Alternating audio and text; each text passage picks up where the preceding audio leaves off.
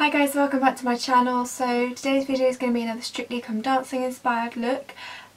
This one I'm going to be doing a tango look because my friend said that she really loved Natalie Lowe's makeup. She looked really fierce, she looked amazing, the makeup artist did a really good job and she looked amazing in general, and she wore this really beautiful green dress.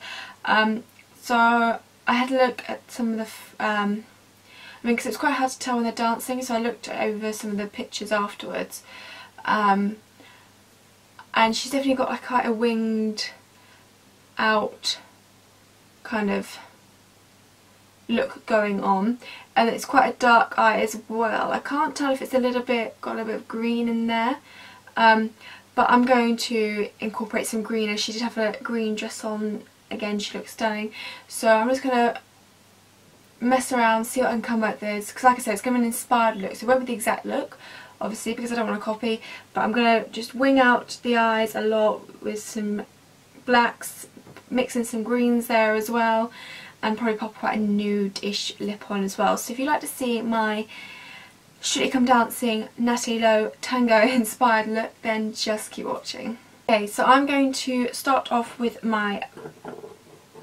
foundation first, I think this time. Usually I do it the other way around, but I don't think I'll have too much fallout with what I'm going to do, potentially, hopefully.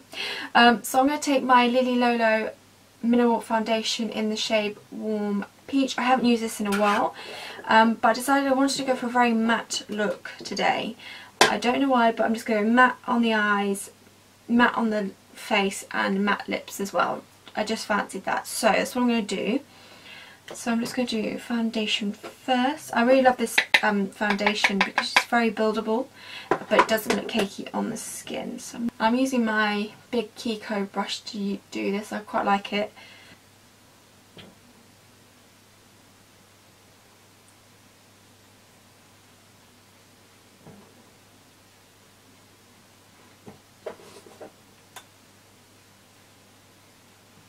Okay, and then I'm going to go with some concealer quickly. I'm using the Gosh Click and Conceal concealer. I have mine in the shade 01 Light.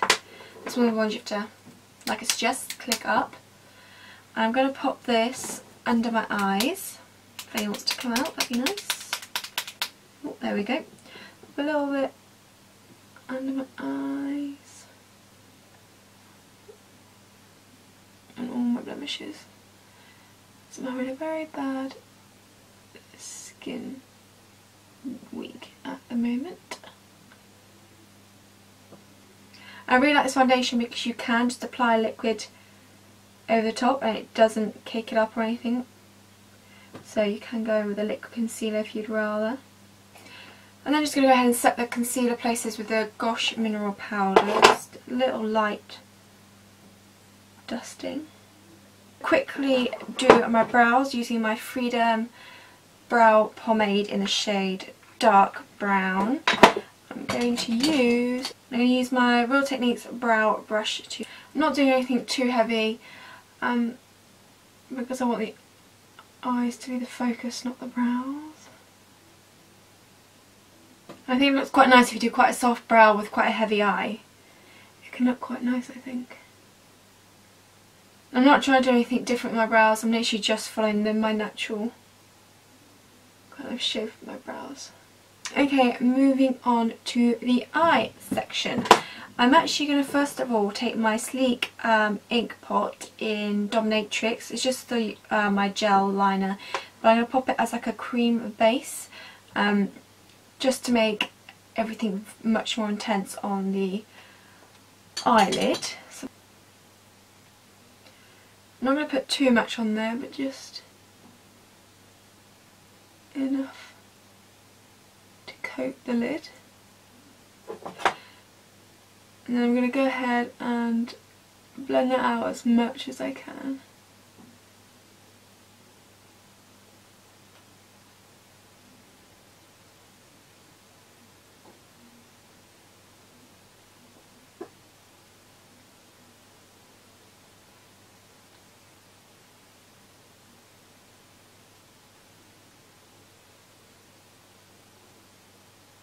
I'm just going to take a clean fluffy brush and just buff it out.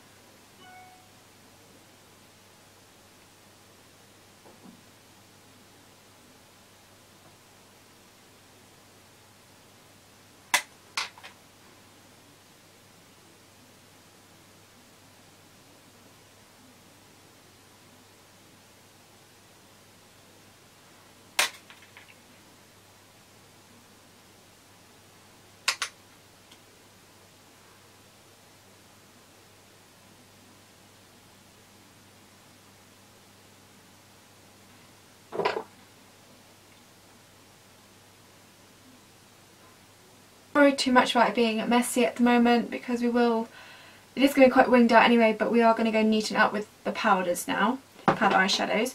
So for this I'm going to take my Makeup Revolution Fortune Favours the Brave palette because I have had a few more requests to do more looks using this palette, so I thought I would crack it out for today.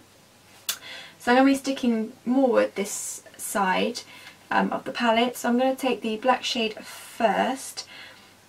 Kind of use it to set the cream that you've just put down and to smoke it out a little bit further.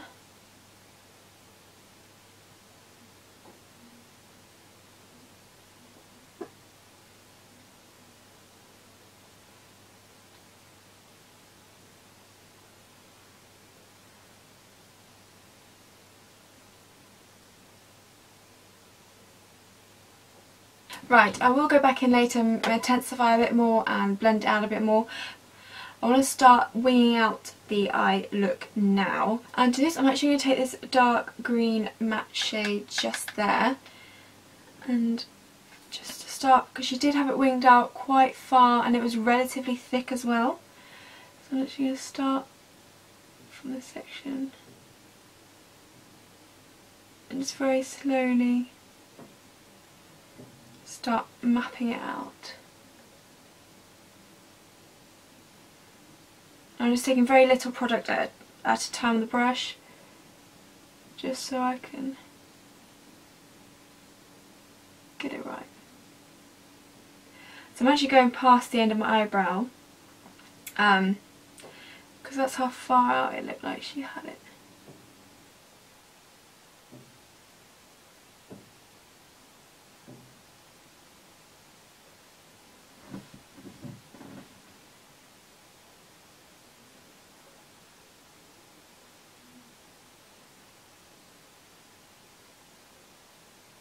I'm going to take actually a bit of this matte blue shade here and just incorporate that into the wing as well, just a little bit, to help deepen it. And as I get to the end of the tail, I start off with quite a bit of pressure here on the brush and just gradually loosen the pressure so it kind of fades out as opposed to being super sharp. I'm just going to quickly go over and blend the front section. Okay, now it's going on to the lower lash line. So I'm just going to initially go back in my sleek ink pot and take my eyeliner brush from Real Techniques. Drag this along the lower lash line.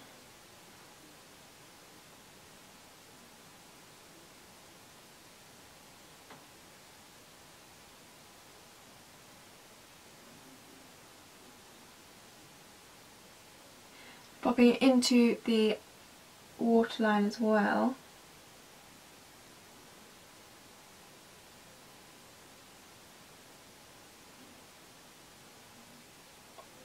Wipe underneath the lash line to kind of neaten it up a little bit.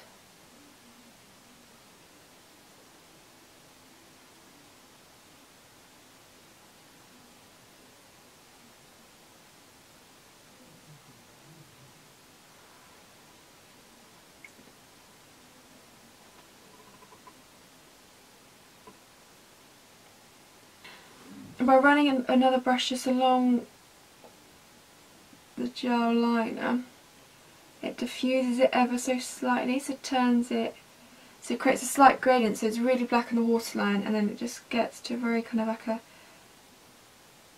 a grey black, which I quite like. I'm actually going to tightline the upper lash line as well.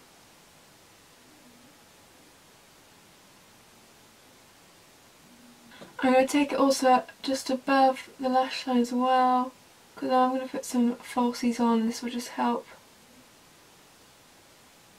disguise the lash band. Okay, now I'm going to go in with some falsies. For this I'm using my Ardell Spiky 385. As you can see, they're quite spiky and dramatic. I think this would work perfectly for this look. Okay, and that is the lashes on. Now I'm going to move on to the rest of my face. So to contour, I'm going to be using my Barry M Chisel Cheeks contour kit. I'm going to take the darkest shade first to contour areas of my face. So I'm going to do my cheekbones.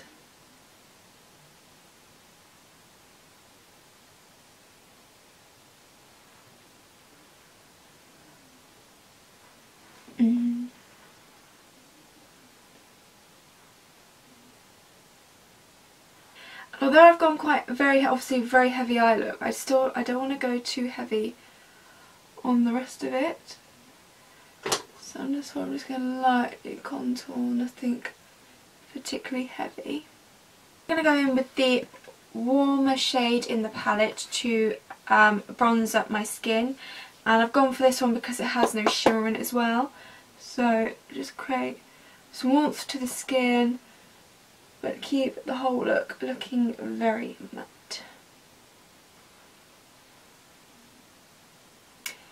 For blusher, I'm using my Kiko 107 Soft Touch Blush, which is quite a deep pink shade. I thought this would work quite well with this look, so I'm just going to pop a little bit on the apples. And there's going to be no highlight today because, like I said, I want to keep it very matte. I think it just makes it a bit more dramatic when it's all matte. And I just realised I didn't apply any mascara, so I'm going to take the Icona Milano mascara. It's a waterproof mascara, and I'm not going to bother the upper lashes. I'm not going to bother the upper lashes. I've got the falsies on, so I'm just going to give the lower lashes a couple of coats.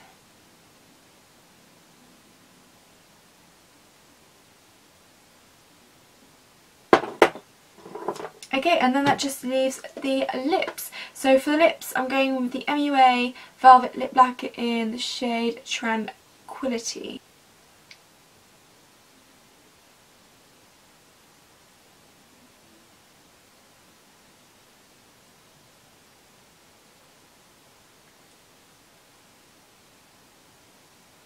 And I think Natalie Lowe did have a slightly more of a pinky lip on, but I thought I really like how this kind of nude orange looks with this eye makeup look, so that's why I went with that instead.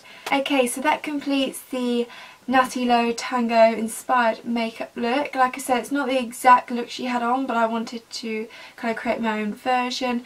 So it's very winged out like she did. I had some greens and blues into the wing bit, which I think has worked out really well. So yeah, I really hope you enjoyed this video, and I will see you in my next video. Thanks for watching.